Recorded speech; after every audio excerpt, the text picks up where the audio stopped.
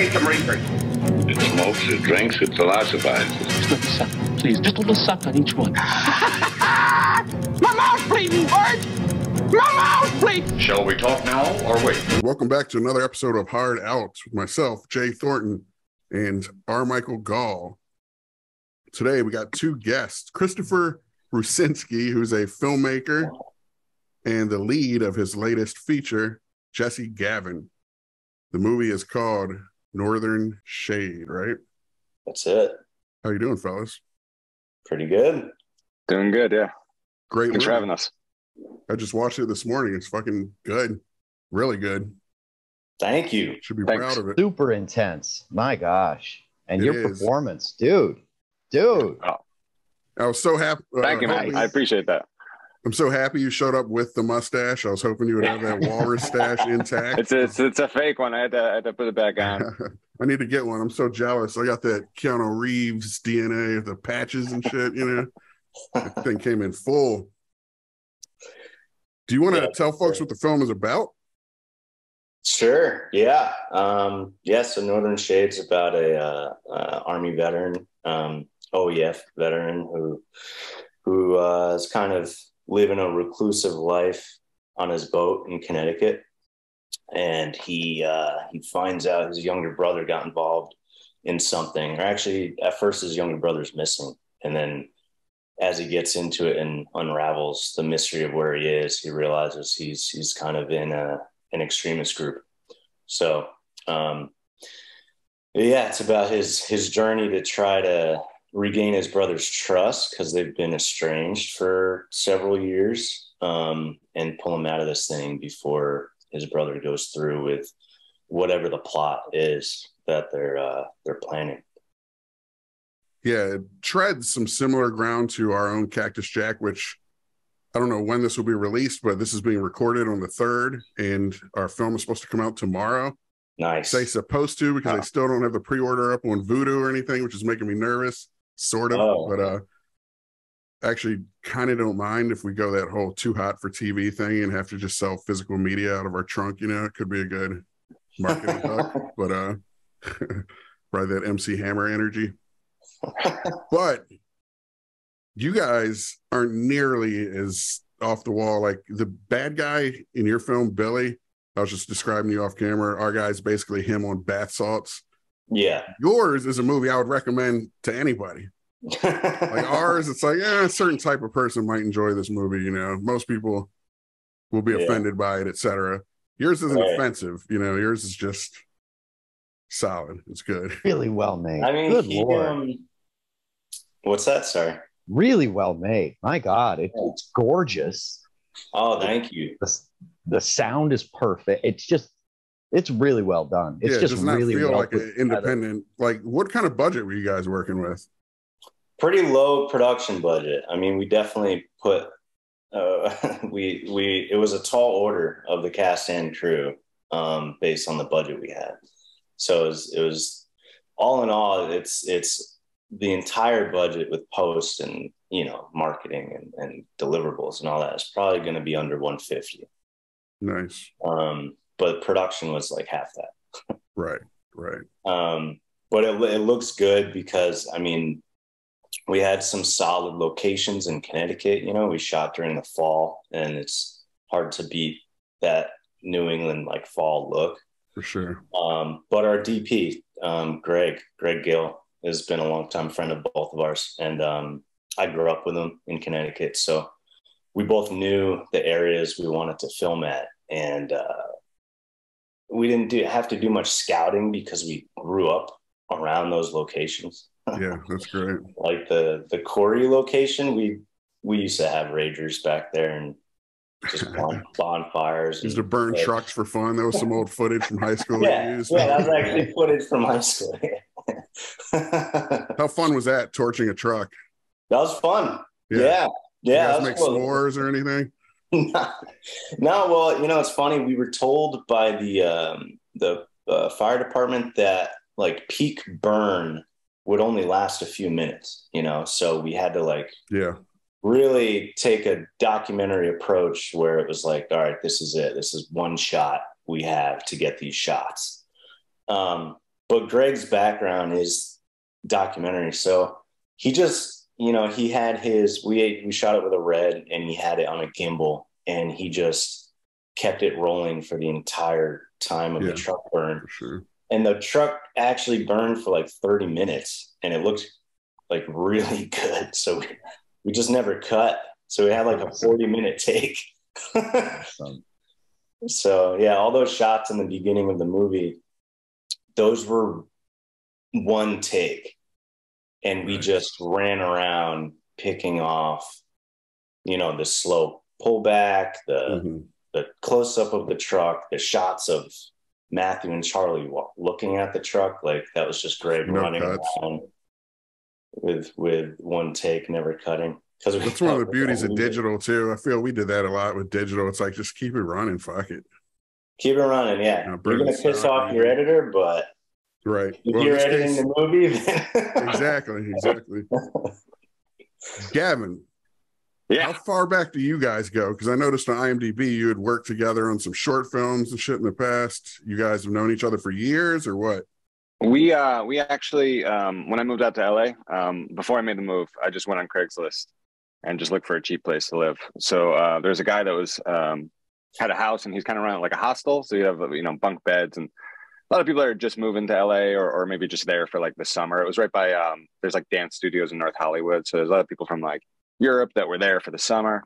So I just looked that up, and I got put in a room. And after my first roommate moved out, a couple months in, Chris moved in. So he was like maybe one of the first people I met in LA. We got put. Our first creative decision was, I walked in the room and the guy was gone, and there was like a new bag there, and the beds were moved side by side. Like pushed together? Yeah, pushed together. Like it became like a queen. And it was just, you know, I was clocking a lot of information. You know, I got like, there's the bag, there's like a bass, and I was like, oh, musician, that's cool. I'm picturing the planes, trains, and automobiles shot. Zoom, zoom. Oh shit! Exactly. So then, and then finally, I think it was like a couple hours later, he came home and started talking. And you know, I'm from upstate New York, Chris from Connecticut. I feel like they're kind of similar areas. And yeah, just got to talking. I think we talked about going to a hockey game.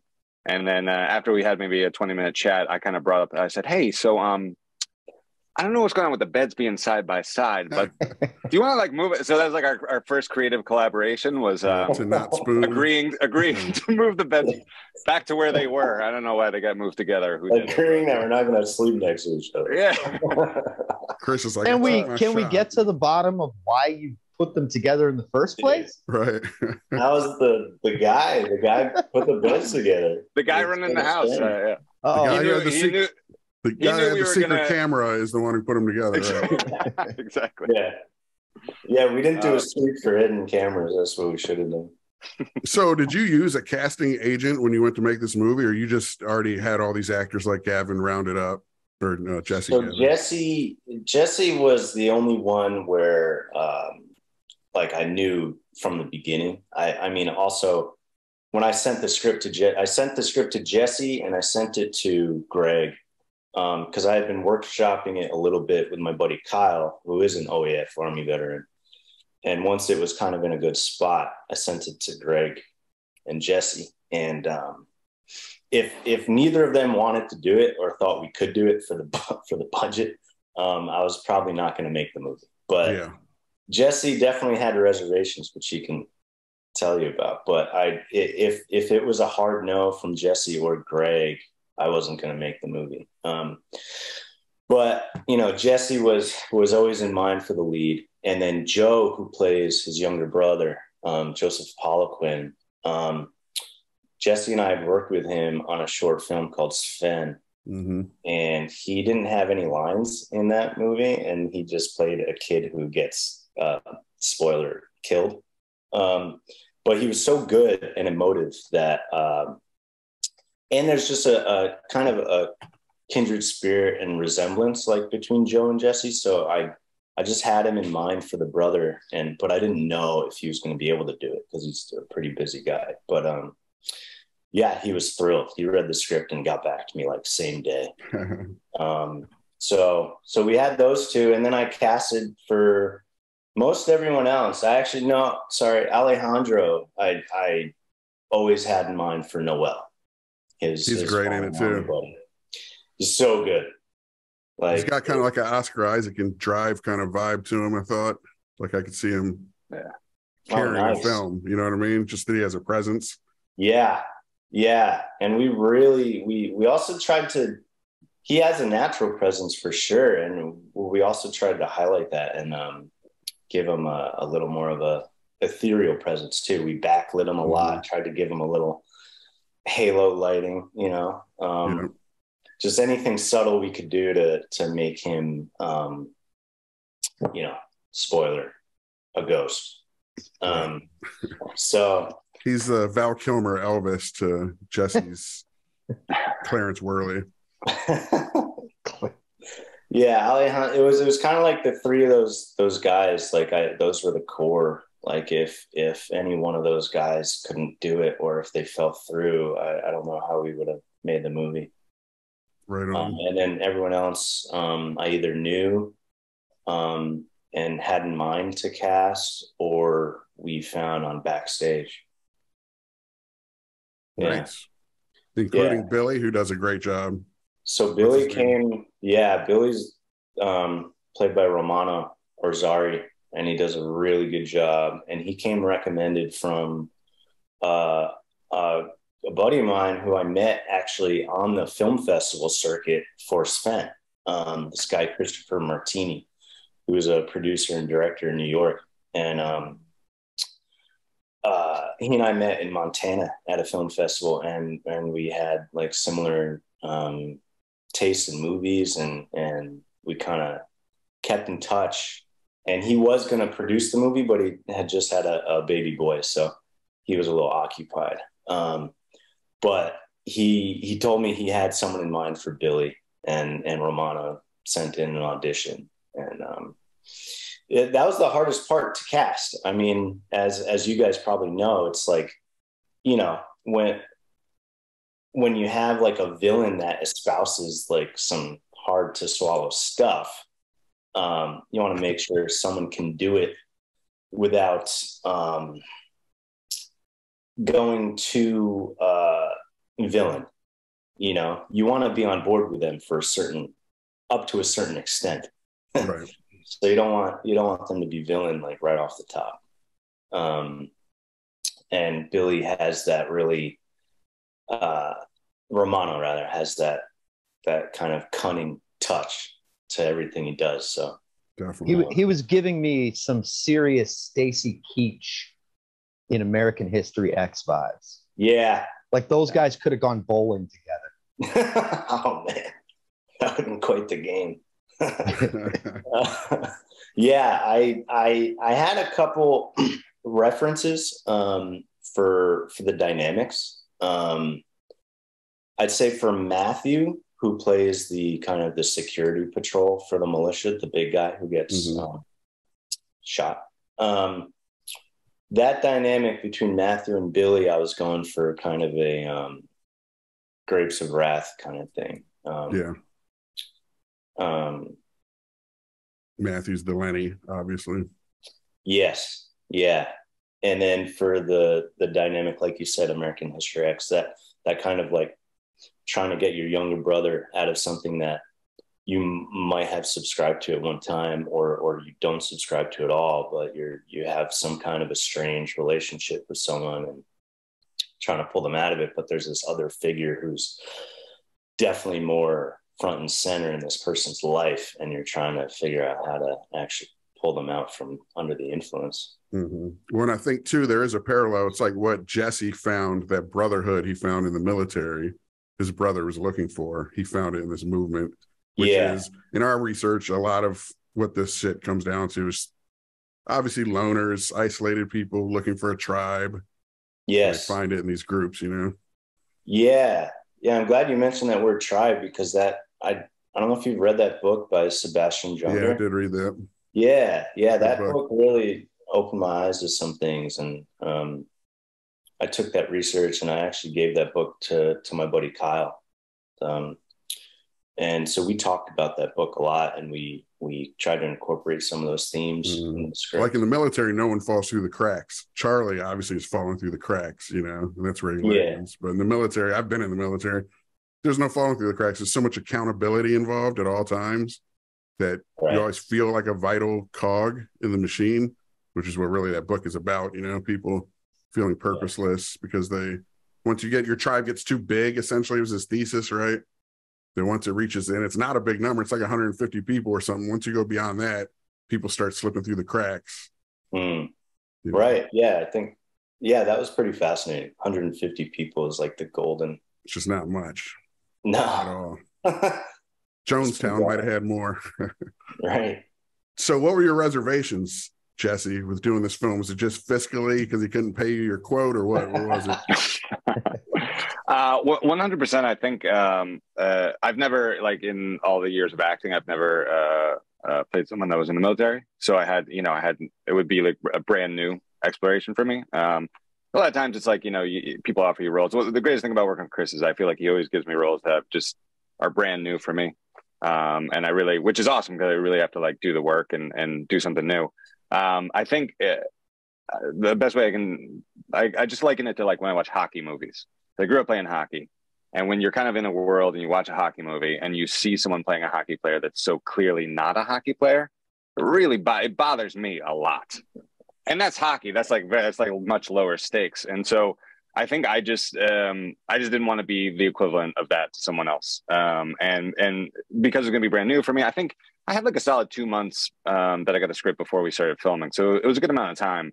But I think just reading it combined with it's a huge role. It's a roller coaster ride. So there's so much amazing stuff to get ready for. I just wanted to make sure that I didn't do like a disrespectful portrayal of someone that was of a veteran.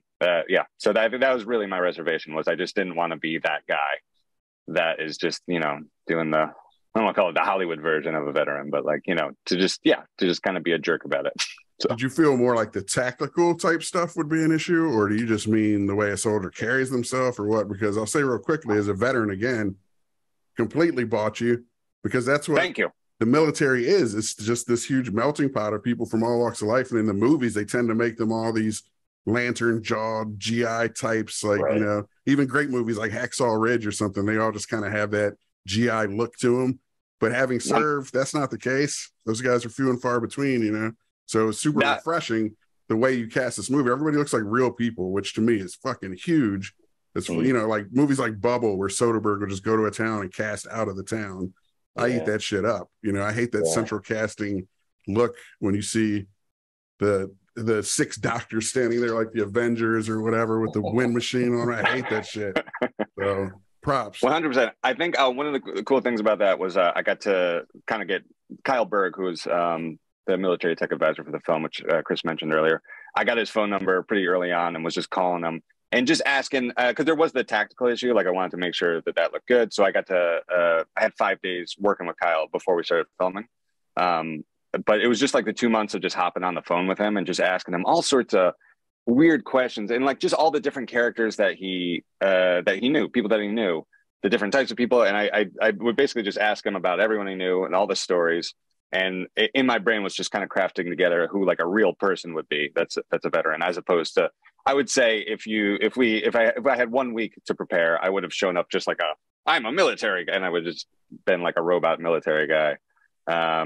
So getting to talk to Kyle all that time, I felt like I got to create based off of stories he told me. I kind of just took them all and just crafted what I thought was like a real person.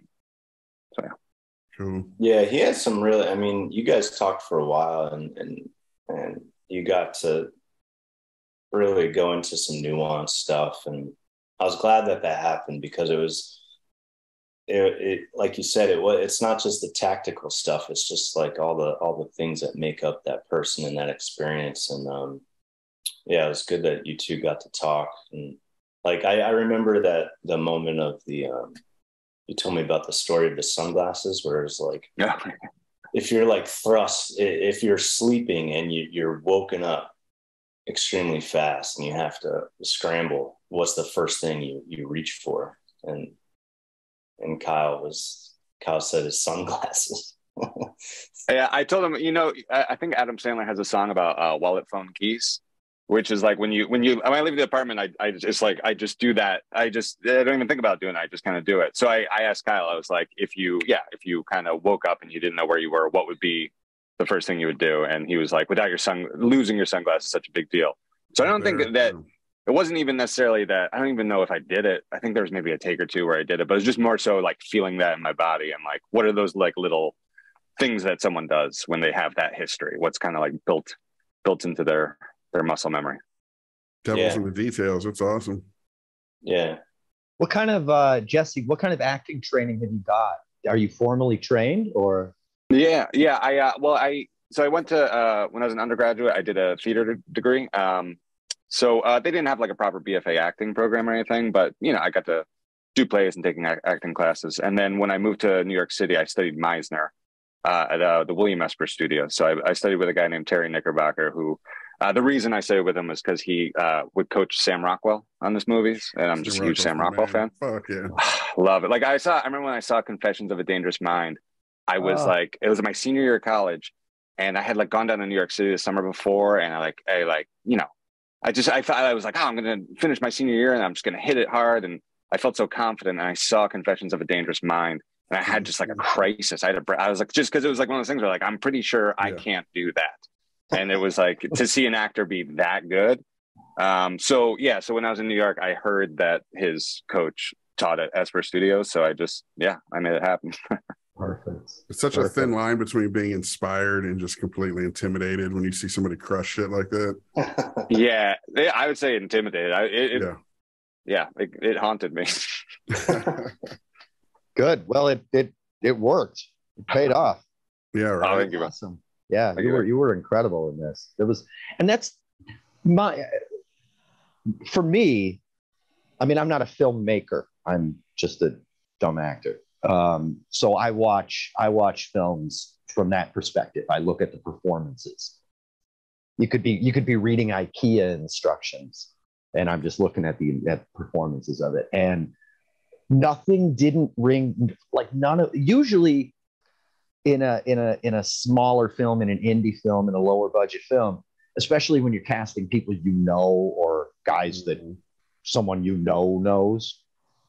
Usually people will keep someone in the movie who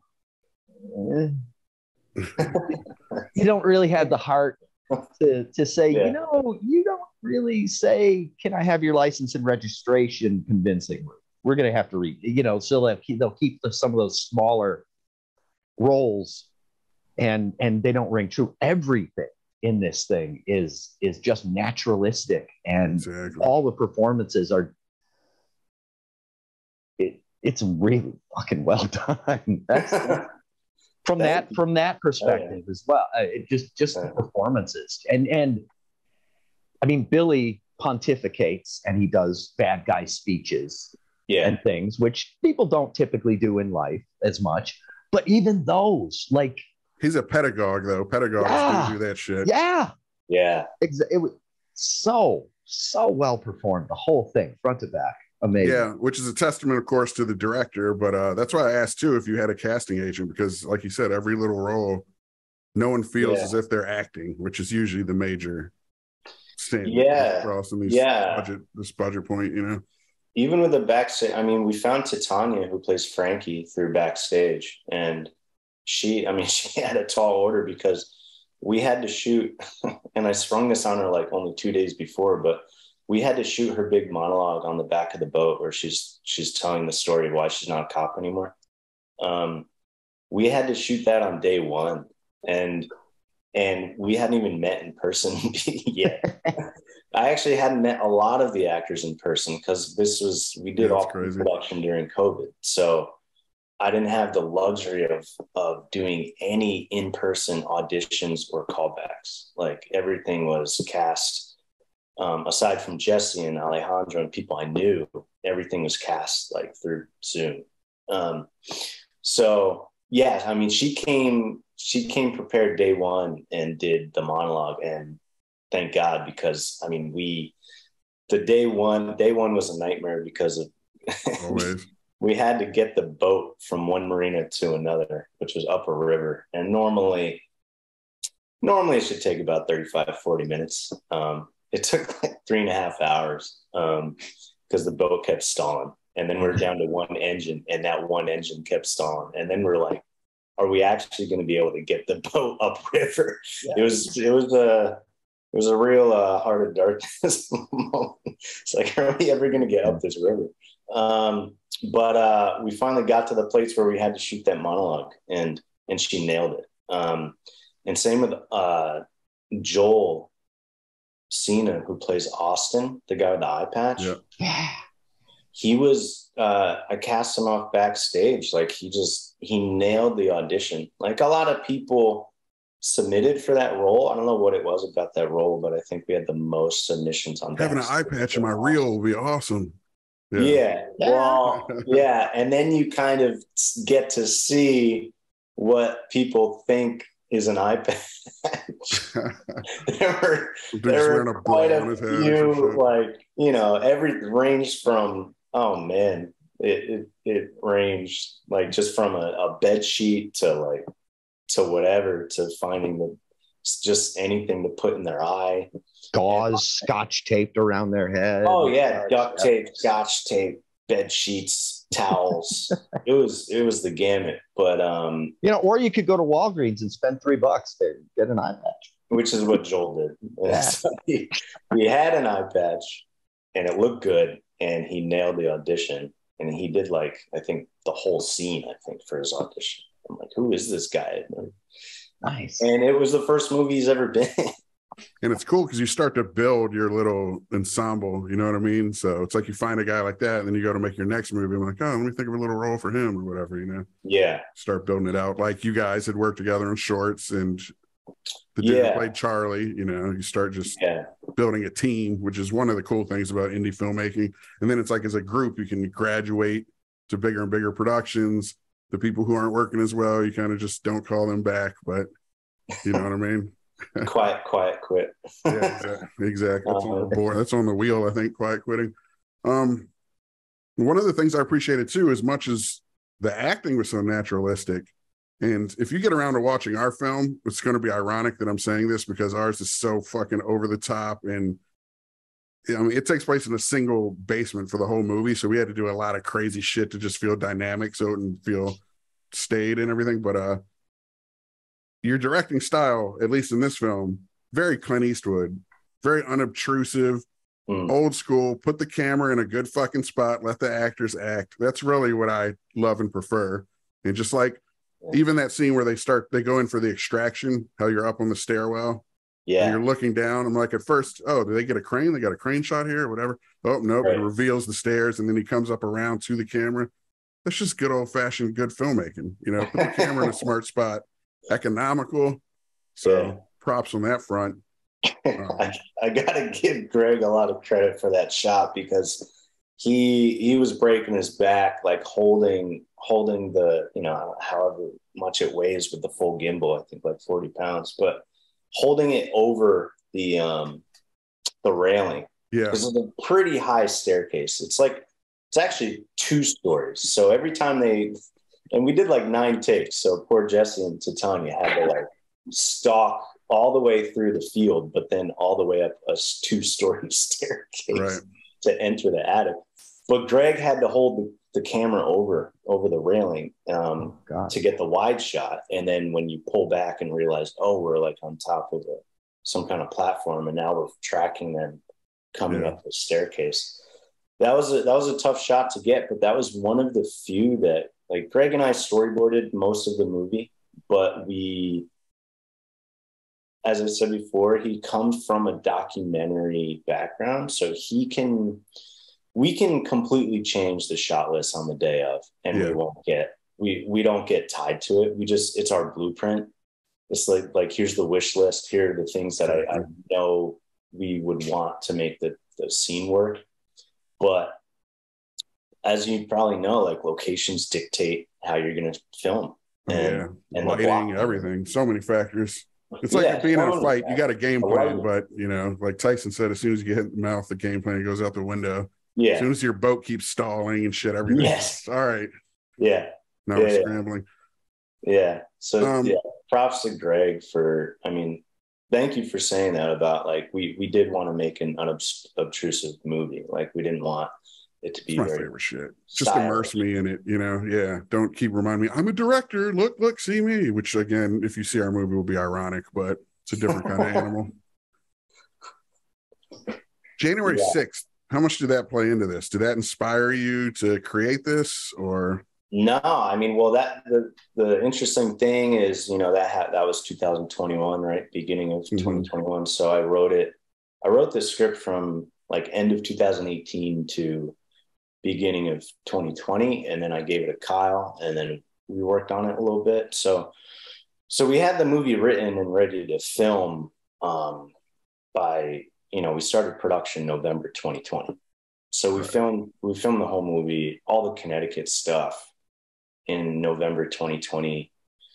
And then we filmed just the Afghanistan scenes in March 2021. You filmed those out in Cali, I take it? Yep. Yeah, those were just outside of LA in Silmar.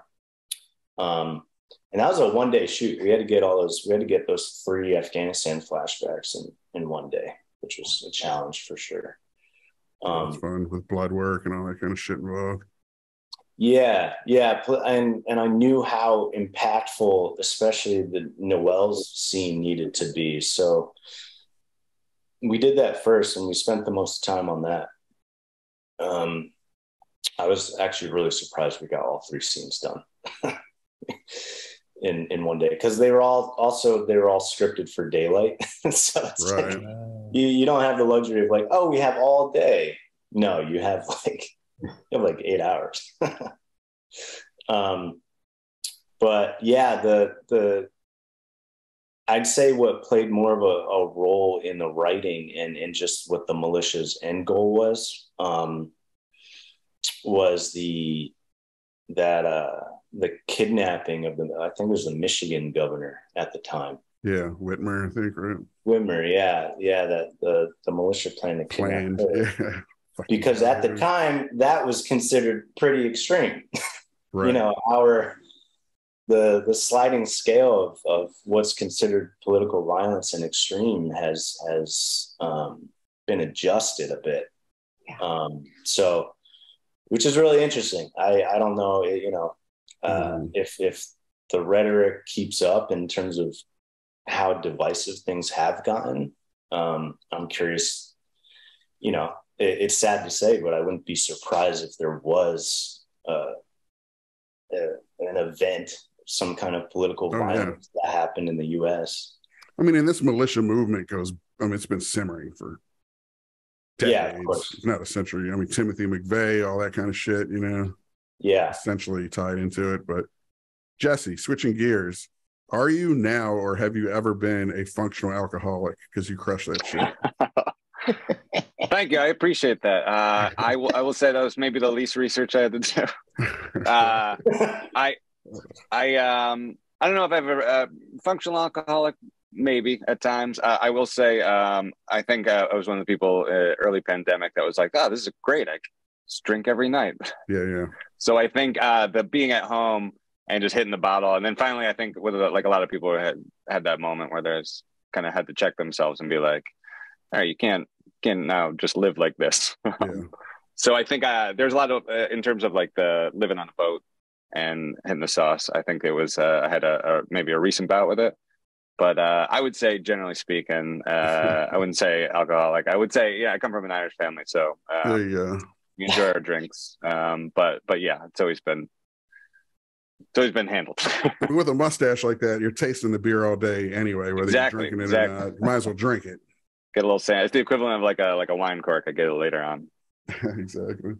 There are a lot of mannerisms that Jesse exuded that I don't know if it was just on a psychic level, but you know, I'd written kind of the alcoholism part of Justin's character based on like 3 friends that I know who struggle with it. So they have like some pretty particular mannerisms, and Jesse was only able to meet a couple of those guys, but he just nailed the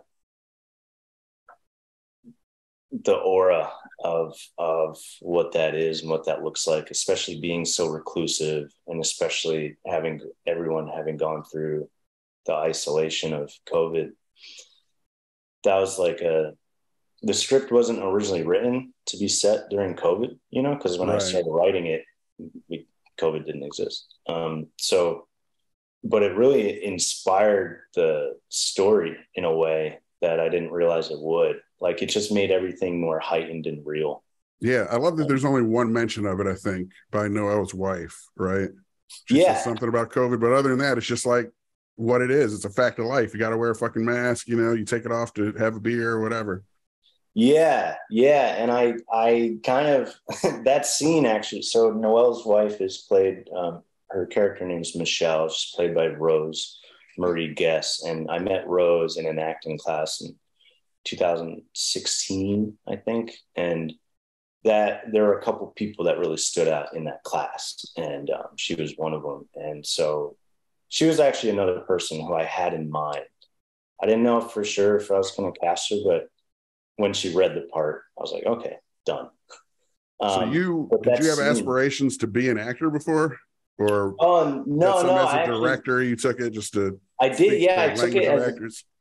Yeah, I took it because I wanted to direct more. Because I was editing for a while, and I was like, well, if I'm gonna be communicating with actors, I kind of need to know what the process. As an editor, you see a lot of bad takes, right? Oh yeah, for sure. Right, which is interesting too, as a director, to kind of like, what was it? What was the difference? What did they change to get the good take? You know what I mean?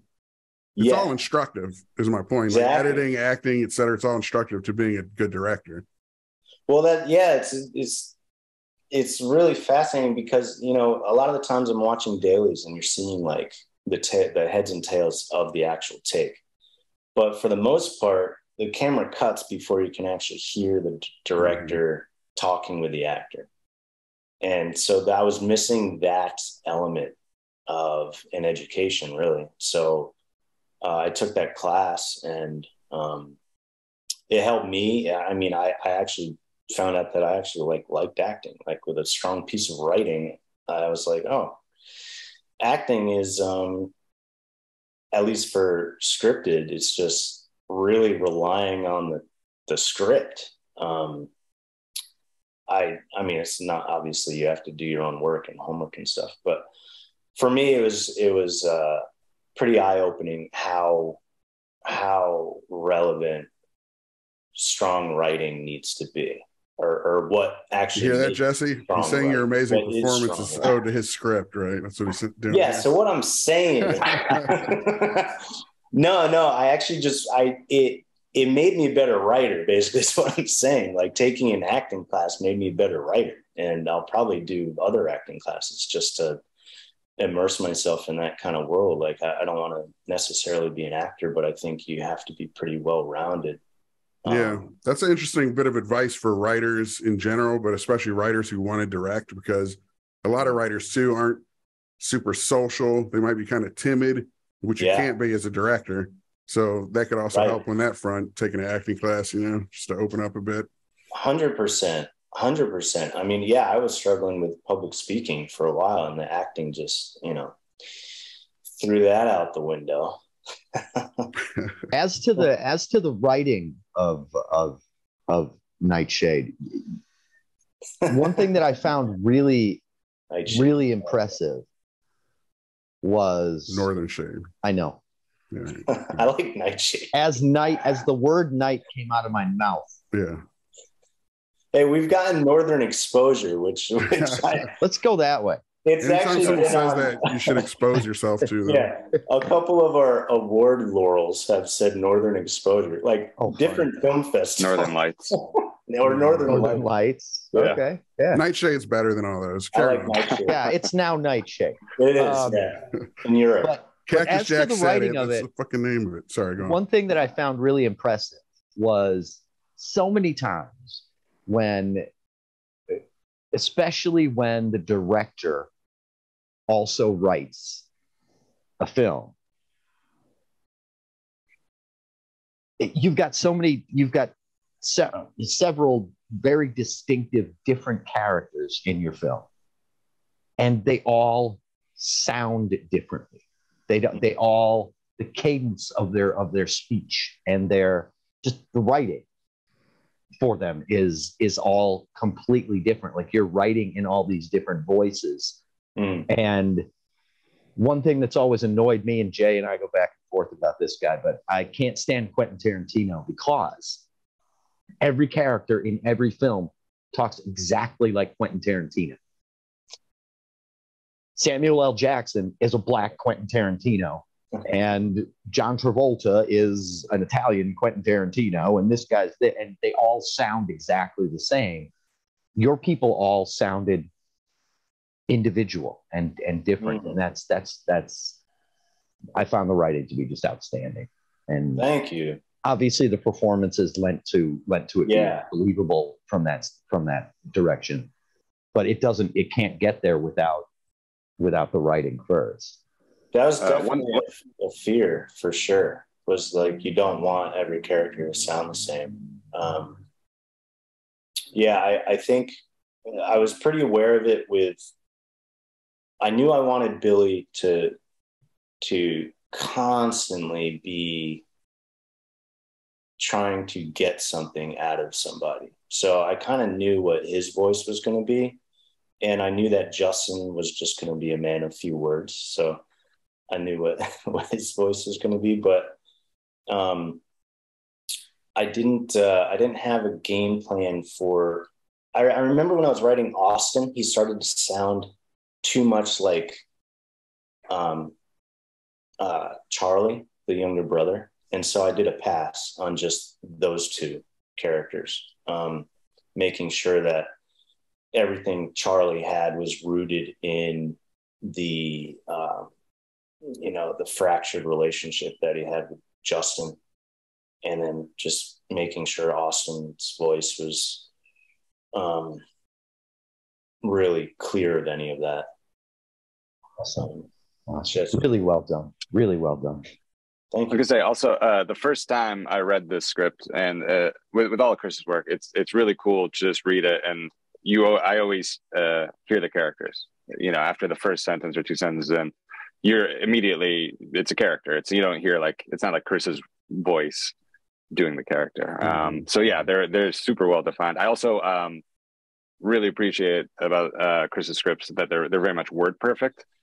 Just from projects we worked on before, he wrote it a particular way because he wants it said that way. And so, I don't know if there's a better way to do it. I really prefer when it's word perfect, because then, especially as you're looking at the script, everything is there for a purpose. And so, if you don't quite get it, there you go. You got to figure it out. And it's usually going to help you astronomically in figuring out the character to figure out the phrase that you don't get. But, yeah, it's all in there for a reason. And yeah, that's why that he wants it said that way. Yeah. Being a writer director is such a different thing than just being a gun for hire director. And you get a lot more, some will be improvisational, but you get that word perfect shit a lot more with an auteur who wrote in is directing it. And that's nice, because there's nothing worse, right, than a director who doesn't know what he wants. But when it is a Tarantino or whoever is very specific, nope, say it the way I fucking wrote it. They know exactly what they want. Maybe once you get the take he wants, then you can play around a little bit. But to be searching for it in the take, that's kind of tough. We made our movie without a script, believe it or not. But wow, that was, I scripted his dialogue, of course, because he goes on fucking 10-minute long hate speech rants. But yeah, just structurally, we made it with no crew, nothing. It was just the two of us in a basement for years. Literally, not years on end, but a shoot day here, shoot day there. I just saw a movie called Masking Threshold that kind of did the same thing, and I don't know if it's a product of being resourceful and having low budget, but also what I think COVID. What's the single location of it? I'm not going to try and make a movie without a script with 50 locations. Right? That's just a logistic nightmare or whatever. You can still have a shot list, I guess, and everything, and do a Curb Your Enthusiasm and improvise dialogue if you trust your actors. But I think the way you guys did is right. Did you have to pay a lot of money to get that Willie Dunn song at the end of it?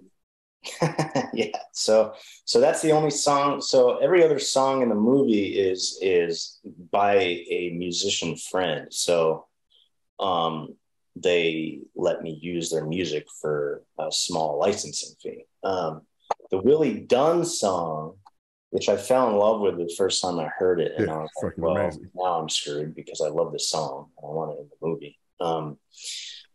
So our music supervisor, Zach Cynic, who's been really helpful with this stuff, because I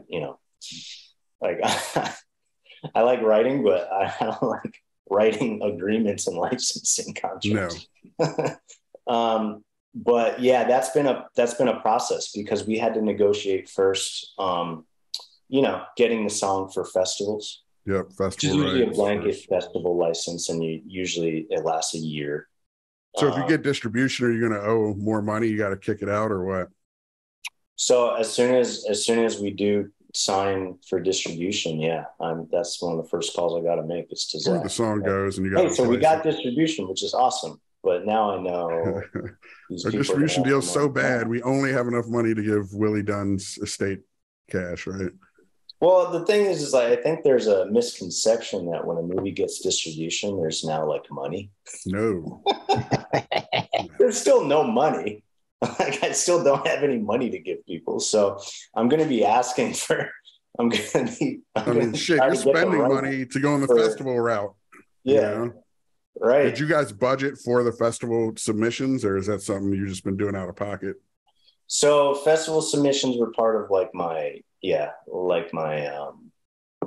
I had a budget for like after post, because I didn't know what to call it, because I'd never done a feature before. Yeah, marketing, release. Marketing, publicity. Yeah, all those things. This is your first feature? Yeah. Yeah, first feature. Okay. So it was quite a learning curve. Budgetary. I did have a budget for film submissions, and I went over it. When we were making the movie, everything was locked down. It was November 2020. So my original plan was not to submit to any festivals. I was just going to try to go make the best movie I could and then get a distribution deal. Yeah.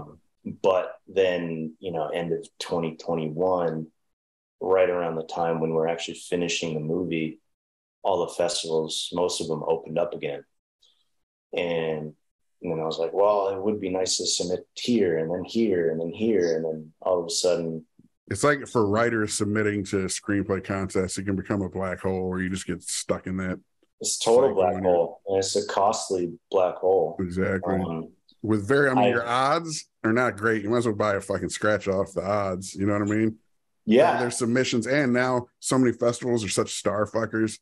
Even like a slam band, you know what I mean? Like something like Austin South by Southwest 20 years ago, it's like smaller films would populate their programming, but these days they're all top heavy, It's a very different ball game, and you see it's like, well, okay, the festival has to have a couple movies with some names in it because they need to draw people to spend money on badges and tickets and all that stuff, and which is great. That's fine.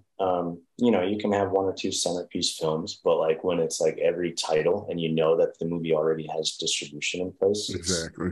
It's like, why are you giving them the platform? They don't need it.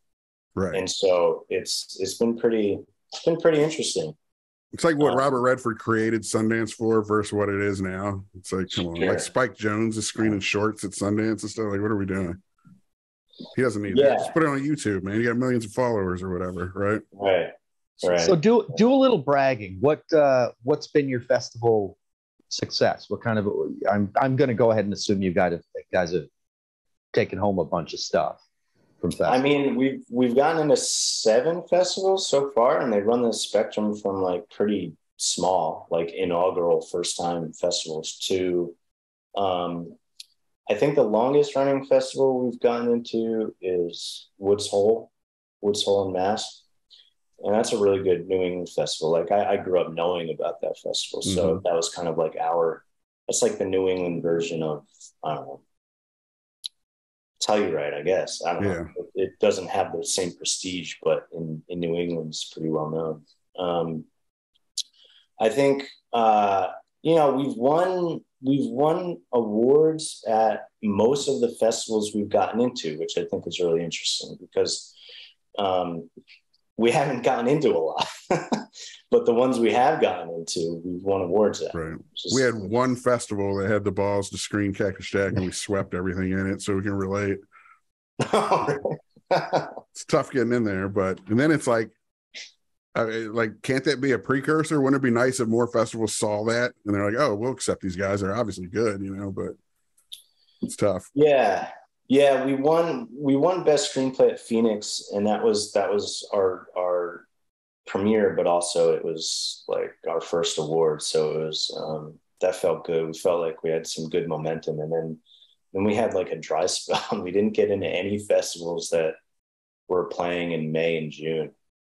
And so, you know, with festivals, it's like you're at the mercy of whatever their notification date is. So you're constantly just waiting to know if you got in, and which makes adhering to premiere regulations very, very tough, because a lot of these festivals have clauses or stipulations that, you know, they'll only accept you if you're a certain premiere, but you don't know that. And so you can't, it's, for a movie like ours, low budget, and yours, you don't have the luxury of turning down a festival if they're asking you if you can play it. And so I'm like, yeah, we can play the festival. And then, a month later, you find out you're ineligible. Yeah. They were going to accept your movie, but they found out that you already had a New England premiere, so they can't, you know, things like that. Well, these guys, all these people who didn't take you are going to regret not taking Night at the Museum. Right. Let me tell you that. You're damn right. Shady Acres. What's it called? Shady Acres. Shady Acres. 100 Shady Acres. Talking about that, the word perfect of it all, the script of it all, the auteur of it all. Do you have any inclinations to just direct something you didn't write, or do you only plan to direct shit you write? Yeah, I would love to. I mean, I have to send you a script. Okay, sweet. I definitely want to. The only thing I've ever directed that I didn't write was actually Sven, which was the short film Jesse, me, and Joe did before Northern Shade, and I had fun taking that script that I didn't write and figuring out how to film it. Yeah. I mean, it was like, in a way, it was pretty liberating. And I could see how, I mean, just in terms of a production standpoint, if you're not so concerned, like Jesse said, and you guys have said about Tarantino, but like, if you aren't so concerned with being word perfect, then it's kind of a little liberating. Yeah. So I would definitely. And you got someone to blame. Like, we did what we could with this script, but yeah, people love throwing writers under the bus. Trust me. Yes. Well, it's like it's going to go through another rewrite in the edit anyway. You know, it's like, you make 3 movies: the one you write, the one you shoot, the one you cut, right? Yeah, yeah. So unless you're all 3, the movie's going to get. What's your favorite part of the process? Is it editing? No, it used to be. Jesse and I have had lots of conversations about editing, because Jesse I've been doing this shit for 12 years, and Jesse's cut a Hulu TV series. Really? So you're an editor now? Editing's fun as hell, man. To me, that might be my favorite part of the process, you know? Yeah. It's a cool part. One thing I want to say about Chris's editing process for this is that he's the producer, writer, director, editor. Right. So so many of the like producing decisions he made and things that he made happen, then to see him have to edit stuff out that like he just fought so hard to make happen. And there was, I think of the ambulance scene, but I'm sure there's other scenes where there's like locations that he just made happen and pulled off miracles. And then he's just like, the editor in me knows I got to cut it. And I took my head off, because That's tough. That's that old Stephen King kill your darlings thing. You got to be able to kill your darlings. And as an editor who wrote it and then shot it, that's got to be tough, but you got to do it. Yeah. There were some favors that I pulled, and we got some really cool props or locations, and it just turned out like doesn't fit the story. I mean, I think honestly the greatest piece of editing advice I ever got, and you can argue that other movies don't follow this, but so like my mentor is Mike McCusker, who's an editor, and I've worked with him for a decade now. And towards like the middle of the editing process for Northern Shade, we were talking about some other movie that he was working on, and then I got to talking about how I have like this B story that isn't quite working in Northern Shade, and you actually don't even see it's not there anymore. There was like a side plot that was happening. What was the side plot? Well, it followed Frankie. It followed Frankie's character, the PI, and like she was figuring shit out about the militia at the same time Justin was. And the piece of advice I got was a movie can only have one heartbeat. And so I had to really think about like what that heartbeat was and what I should focus on. And when I realized like the movie is about the brothers, then it was like, oh, okay. Yeah, it's not that supports that is going to stay. Well, and it depends on what the movie is too, because I think it's something like Prisoners, where you got Jake Gyllenhaal's doing this investigation, meanwhile Hugh Jackman's doing his thing, but the movie itself is a mystery. Yours isn't so much a mystery; it's like a character study. So that's interesting too, because I did want it to start as a bit of a mystery, but then once you're in it, you're like, like first act mystery, etc. You know, by midpoint though, that shit should be dispensed with. You know, so I think that was good advice, and I think it was smart to cut that probably. And another thing, nice lean hour and a half. Thank you. Yeah. Damn. All these 2 hour and 20-minute long action movies. Like, what are we doing, folks? What are we doing? No one wants to sit through that. No, that's a whole nother screening you can fit in per day at the theater. Yeah. Like, what are you doing? Like, I'm a huge fan of Matt Reeves, and I like pretty much everything he does. And I worked on War for the Planet of the Apes as a visual effects editor. And seeing his process with his editor, Bill Hoy, was really helpful. But I will say, there are scenes in War for the Planet of the Apes that are too long, and there are definitely scenes in the Batman that I think they could have gotten rid of. But darlings to kill, really amazing movies, yes, for sure. What's next, Jesse? Were there any scenes that you were particularly really proud of that didn't make it? The editing process. No, I wouldn't say. I think I don't think there's anything of mine that I think. Was there anything that got cut? I think just in terms of I think some scenes got pared down. There was nothing that I saw and like, how could you cut that part? I delivered for you, Chris. How could you do that? No. I wouldn't say there's anything. That's how Gull feels about the drawing Muhammad scene we cut. Yeah. I'm still pissed. Oh wow. Yeah. We had this great scene where I'm yelling at Muslims and I'm ranting about Muslims and I'm drawing a picture of Muhammad. This was in reference to the Danish cartoonist. Yeah. And I'm saying now I'm drawing his baby touching hands and I'm blah blah is it's over the top. And I hold it up and it's blank. And then crumple it up and throw it. And I loved that scene. And his point being, you fuckers wanted to kill me just at the thought of drawing. You were wanting to kill me, and I didn't even do it. You know.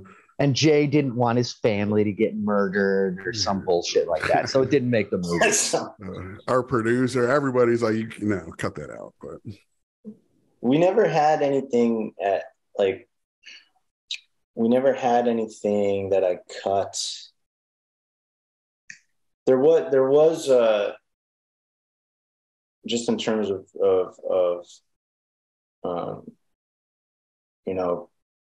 being shocking or extreme. Like there were a couple other lines from Billy and other characters like that I cut that I didn't think we ended up needing that were racist and things like that. And I wanted to keep Billy a little more. I wanted him to be identifiable up to a certain time. Yeah. And so I felt like if he was, if the first thing he says is something racist, it's like, oh, he's the bad guy. So yeah, I was trying to kind of take some of that stuff out in the edit. So, and there's the B storyline had to do with Frankie, but I did also take out, there's a scene of Justin picking up his coworker because he's like,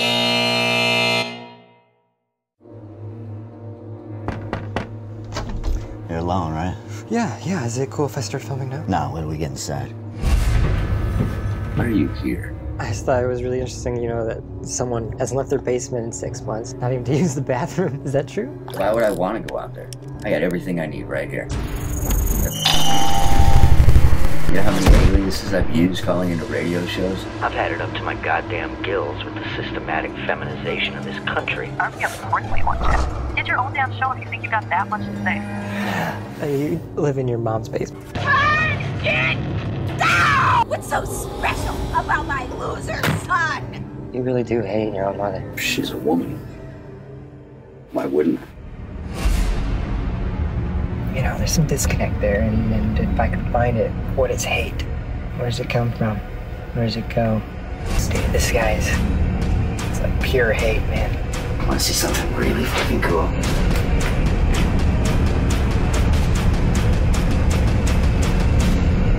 I want a fucking show. Stop!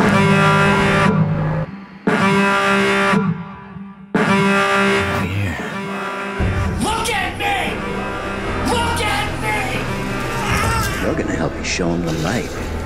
We're gonna change the world. This is Cactus Jack coming to you live from a studio audience. To the man who calls himself Cactus Jack, we have watched as you have rocketed to infamy. And you wonder why these cornered animals lash out. And now, we have watched as you have called for literal blood. I know you're out there listening. It's buzzing in your ears, burrowing into your brain. Do it, Jack! You're gonna love this. I pulled that trigger off his head. Your VPN will not shield you. The darknet will not hide you. You and your kind are finished. You think I'm scared of you? Come and get me!